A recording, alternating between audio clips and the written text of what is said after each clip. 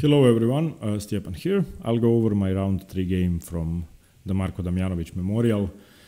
I played an opponent rated about 200 points higher than I am. I have faced him already in the Croatian Cup a few months ago when I lost the game with white pieces, and today I lost again. And this is by far the most complicated game I have ever played, and it was only 22 moves, and nevertheless I ended the game with about 20 seconds on the clock. He had about 20 minutes left. So a very complicated tactical game in which I tried to calculate as best as I could, but after considering 2 moves in a critical position, I chose the wrong one, and I made 2 correct decisions, and then had I made the 3rd one correctly, I would have been better with the pawn up, and this way I just lost very forcibly. So I knew that he plays the Accelerated Panov against the Caro-Kann, or at least I saw one game of his from a few years ago. So I couldn't really prepare 100%, but I looked at this variation and I decided what I was going to play. So e4, c6, and he did play c4. And now you can play, well, I mean, you have to play d5, and after e takes d5, c takes d5, c takes d5. It's not good to take with the queen, because after knight to c3 you lose the tempo. So knight to f6, preparing to recapture with the knight, knight to c3. And now I don't have to recapture immediately. There are several moves I could play, but I decided to take, this is the variation I was preparing. So knight takes d5, knight to f3 is the best move. Knight to c6, bishop to b5, these are the most natural moves. Black is equal here already, I know that. And now I play d6. I think this is the safest way to play, and I will usually go for a plan of a6, b5, bishop b7 afterwards. So that means that e6 is not a problem. Here he played d4, bishop to b4, bishop to d2 unpinning, castles, castles, and here I spent a lot of time thinking what I should do. I actually knew about the plan of moving either the d knight or the c knight to e7.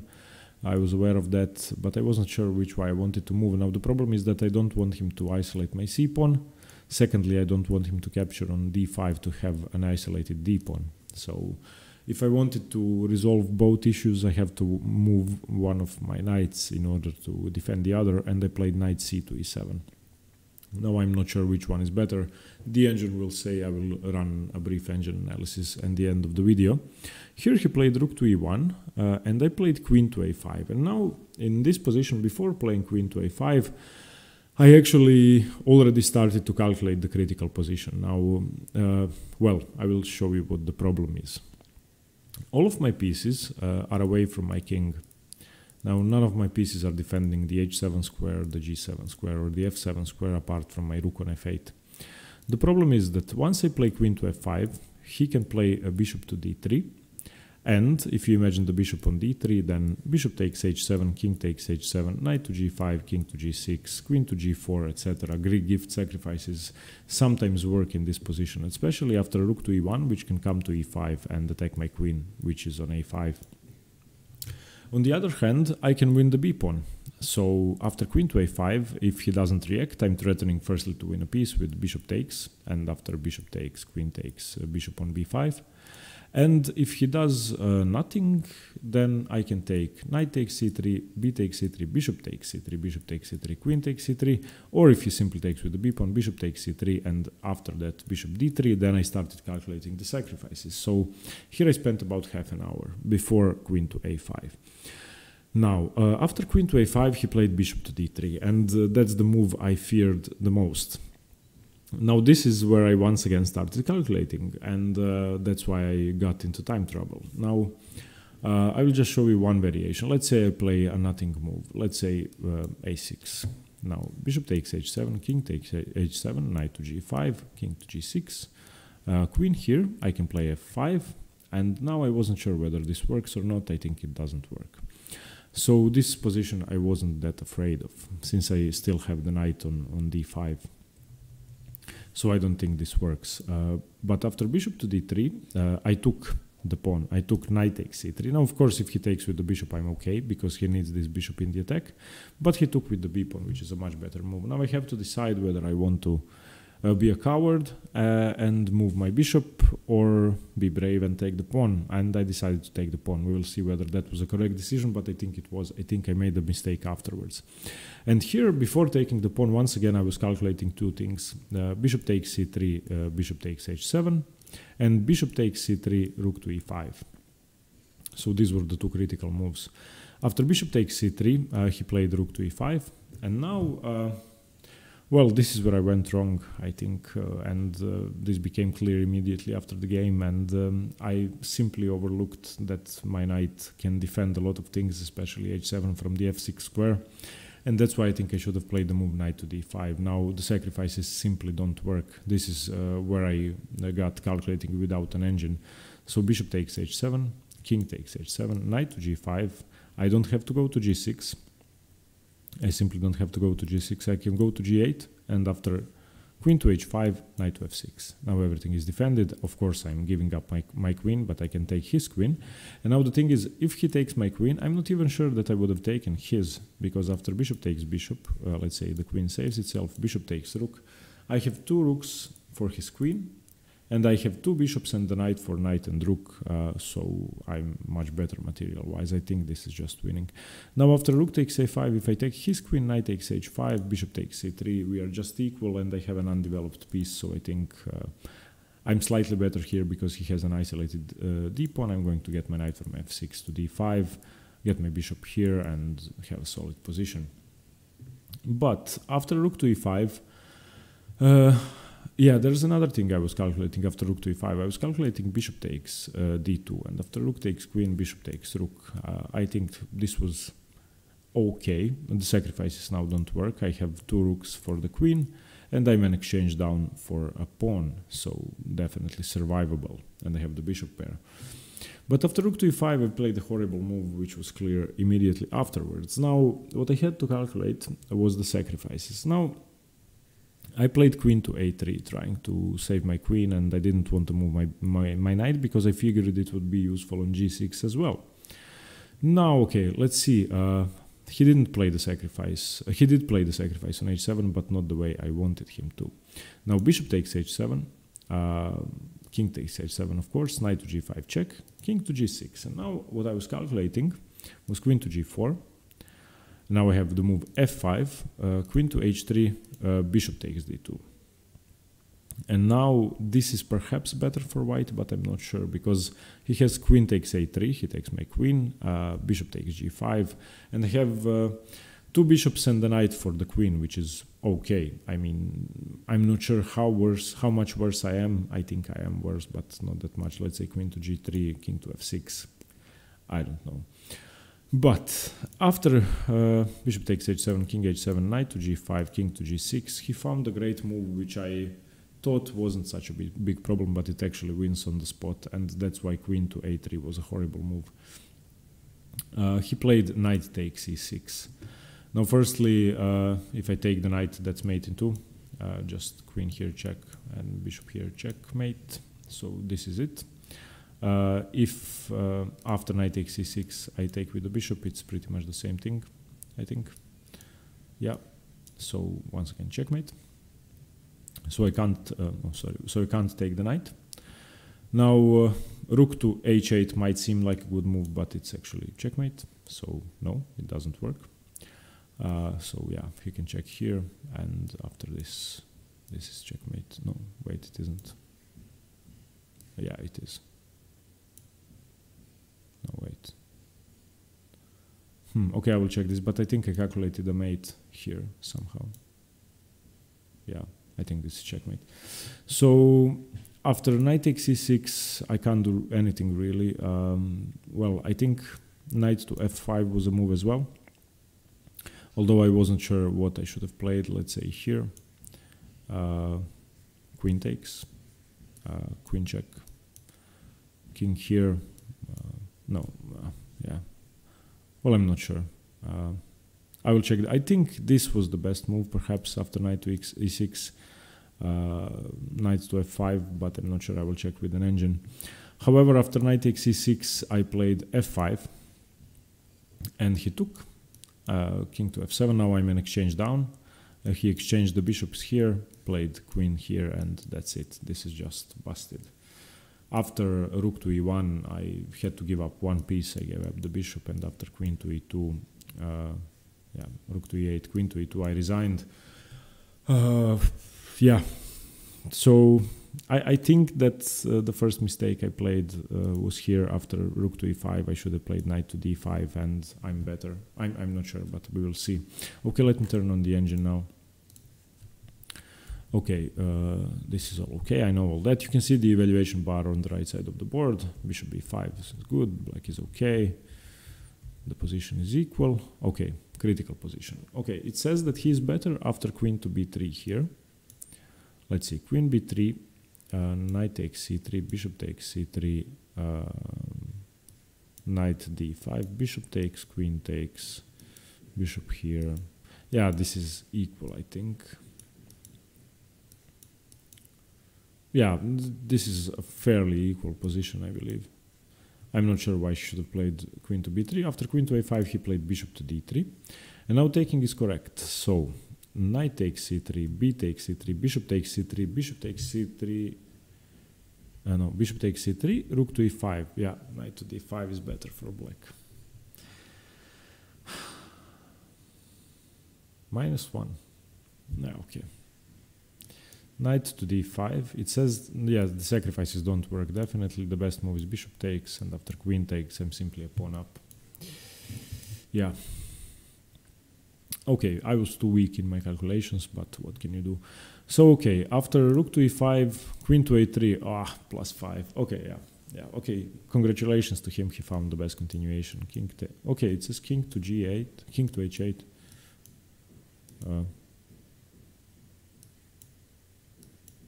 Yeah, if this is the best, then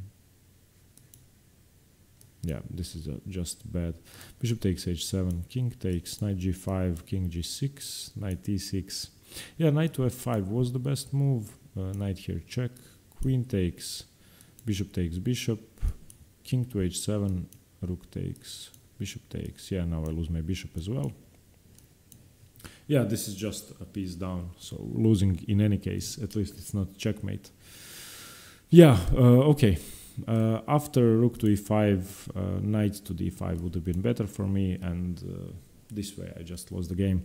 But yeah, I spent a lot of time calculating. It was really tough, and I definitely have to work on my tactical calculations, and I have to speed up and improve my calculating skills. Okay, thanks very much for watching. I hope you got something from this game, especially if you play the Caro-Kann, and if you are looking for a good weapon against the Caro-Kann for white, because the Accelerated Panov is a fun variation to play. And stay tuned for more chess. Thanks very much, bye, and see you tonight for round 4. And by the way, I'm playing an opponent 1,000 points lower rated than my opponent from yesterday's round. My opponent is rated 1,000. I actually didn't know that existed, so yeah, but still I'm trying not to underestimate anybody, and I have to play a serious game nevertheless. Okay, thanks very much. See you tonight, and bye. Hello everyone, Stjepan here. I'll go over my round 3 game from the Marko Damjanovic Memorial. I played an opponent rated about 200 points higher than I am. I have faced him already in the Croatian Cup a few months ago when I lost the game with white pieces, and today I lost again. And this is by far the most complicated game I have ever played, and it was only 22 moves, and nevertheless I ended the game with about 20 seconds on the clock. He had about 20 minutes left. So a very complicated tactical game in which I tried to calculate as best as I could, but after considering 2 moves in a critical position, I chose the wrong one, and I made 2 correct decisions, and then had I made the 3rd one correctly, I would have been better with the pawn up, and this way I just lost very forcibly. So I knew that he plays the Accelerated Panov against the Caro-Kann, or at least I saw one game of his from a few years ago. So I couldn't really prepare 100%, but I looked at this variation and I decided what I was going to play. So e4, c6, and he did play c4. And now you can play, well, I mean, you have to play d5, and after e takes d5, c takes d5, c takes d5. It's not good to take with the queen, because after knight to c3 you lose the tempo, so knight to f6, preparing to recapture with the knight, knight to c3. And now I don't have to recapture immediately, there are several moves I could play. But I decided to take, this is the variation I was preparing. So knight takes d5, knight to f3 is the best move. Knight to c6, bishop to b5, these are the most natural moves. Black is equal here already, I know that. And now I play d6. I think this is the safest way to play, and I will usually go for a plan of a6, b5, bishop b7 afterwards. So that means that e6 is not a problem. Here he played d4, bishop to b4, bishop to d2 unpinning, castles, castles, and here I spent a lot of time thinking what I should do. I actually knew about the plan of moving either the d knight or the c knight to e7. I was aware of that, but I wasn't sure which way I wanted to move. Now the problem is that I don't want him to isolate my c pawn. Secondly, I don't want him to capture on d5 to have an isolated d pawn. So if I wanted to resolve both issues, I have to move one of my knights in order to defend the other, and I played knight c to e7. Now I'm not sure which one is better. The engine will say. I will run a brief engine analysis at the end of the video. Here he played rook to e1, and I played queen to a5. And now in this position, before playing queen to a5, I actually already started to calculate the critical position. Now, well, I will show you what the problem is. All of my pieces are away from my king. Now, none of my pieces are defending the h7 square, the g7 square, or the f7 square apart from my rook on f8. The problem is that once I play queen to f5, he can play a bishop to d3. And if you imagine the bishop on d3, then bishop takes h7, king takes h7, knight to g5, king to g6, queen to g4, etc. Greek gift sacrifices sometimes work in this position, especially after rook to e1, which can come to e5 and attack my queen, which is on a5. On the other hand, I can win the b-pawn. So after queen to a5, if he doesn't react, I'm threatening firstly to win a piece with bishop takes, and after bishop takes, queen takes, bishop on b5. And if he does nothing, then I can take knight takes c3, b takes c3, bishop takes c3, bishop takes c3, queen takes c3, or if he simply takes with the b-pawn, bishop takes c3, and after that bishop d3, then I started calculating the sacrifices. So here I spent about half an hour before queen to a5. Now, after queen to a5, he played bishop to d3, and that's the move I feared the most. Now this is where I once again started calculating, and that's why I got into time trouble. Now I will just show you one variation. Let's say I play a nothing move. Let's say a6. Now bishop takes h7, king takes h7, knight to g5, king to g6, queen here. I can play f5, and now I wasn't sure whether this works or not. I think it doesn't work. So this position I wasn't that afraid of, since I still have the knight on d5. So I don't think this works.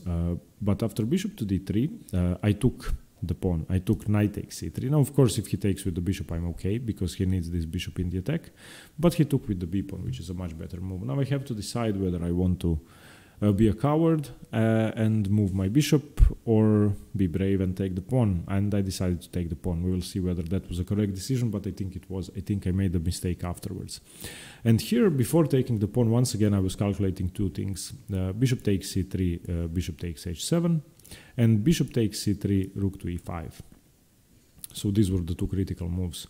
After bishop takes c3, he played rook to e5, and now well, this is where I went wrong, I think, and this became clear immediately after the game, and I simply overlooked that my knight can defend a lot of things, especially h7 from the f6 square, and that's why I think I should have played the move knight to d5. Now the sacrifices simply don't work. This is where I got calculating without an engine.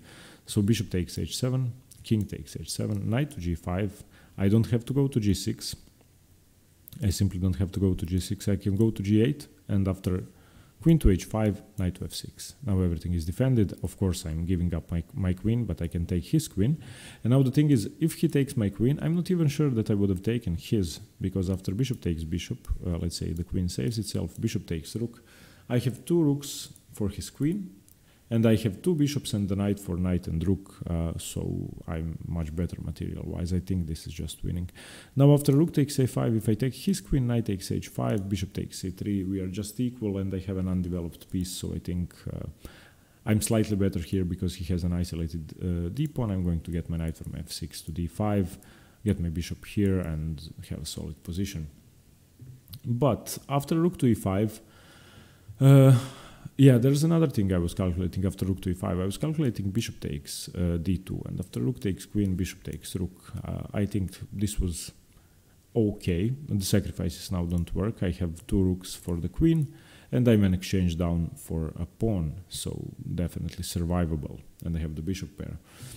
But after rook to e5, I played a horrible move, which was clear immediately afterwards. Now, what I had to calculate was the sacrifices. Now, I played queen to a3, trying to save my queen, and I didn't want to move my knight because I figured it would be useful on g6 as well. Now, okay, let's see. He didn't play the sacrifice. He did play the sacrifice on h7, but not the way I wanted him to. Now, bishop takes h7, king takes h7, of course, knight to g5 check, king to g6. And now what I was calculating was queen to g4. Now I have the move f5, queen to h3, bishop takes d2. And now this is perhaps better for white, but I'm not sure, because he has queen takes a3, he takes my queen, bishop takes g5, and I have two bishops and a knight for the queen, which is okay. I mean, I'm not sure how much worse I am. I think I am worse, but not that much. Let's say queen to g3, king to f6. I don't know. But after bishop takes h7, king h7, knight to g5, king to g6, he found a great move which I thought wasn't such a big problem, but it actually wins on the spot, and that's why queen to a3 was a horrible move. He played knight takes e6. Now firstly, if I take the knight, that's mate in two. Just queen here check and bishop here checkmate. So this is it. If after knight takes e6 I take with the bishop, it's pretty much the same thing, I think. Yeah, so once again checkmate. So I can't, so I can't take the knight. Now rook to h8 might seem like a good move, but it's actually checkmate, so no, it doesn't work. So yeah, you can check here, and after this is checkmate. No, wait, it isn't. Yeah, it is. No, wait. Okay, I will check this, but I think I calculated a mate here somehow. Yeah, I think this is checkmate. So after knight takes e6, I can't do anything really. Well, I think knight to f5 was a move as well. Although I wasn't sure what I should have played. Let's say here, queen takes, queen check, king here. Yeah. Well, I'm not sure. I will check. I think this was the best move, perhaps after knight to e6, knight to f5, but I'm not sure. I will check with an engine. However, after knight takes e6, I played f5, and he took king to f7. Now I'm in exchange down. He exchanged the bishops here, played queen here, and that's it. This is just busted. After rook to e1, I had to give up one piece. I gave up the bishop, and after queen to e2, yeah, rook to e8, queen to e2, I resigned. Yeah, so I think that the first mistake I played was here. After rook to e5, I should have played knight to d5, and I'm better. I'm not sure, but we will see. Okay, let me turn on the engine now. Okay, this is all okay. I know all that. You can see the evaluation bar on the right side of the board. Bishop b5, this is good. Black is okay. The position is equal. Okay, critical position. Okay, it says that he is better after queen to b3 here. Let's see, queen b3, knight takes c3, bishop takes c3, knight d5, bishop takes, queen takes, bishop here. Yeah, this is equal, I think. Yeah, this is a fairly equal position, I believe.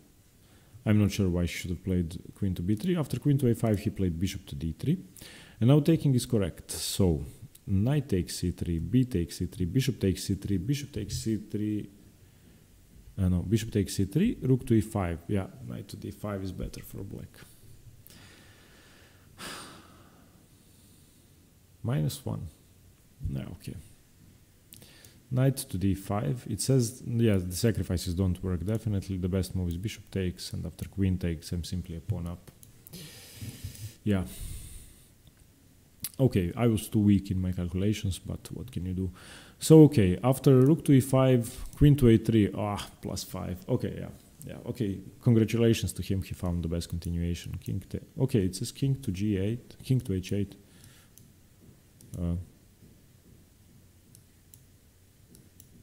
Yeah, if this is the best, then yeah, this is just bad. Bishop takes h7, king takes, knight g5, king g6, knight e6. Yeah, knight to f5 was the best move. Knight here check, queen takes, bishop takes bishop, king to h7, rook takes, bishop takes. Yeah, now I lose my bishop as well. Yeah, this is just a piece down, so losing in any case, at least it's not checkmate. Yeah, okay. After rook to e5, knight to d5 would have been better for me, and this way I just lost the game. But yeah, I spent a lot of time calculating. It was really tough, and I definitely have to work on my tactical calculations, and I have to speed up and improve my calculating skills.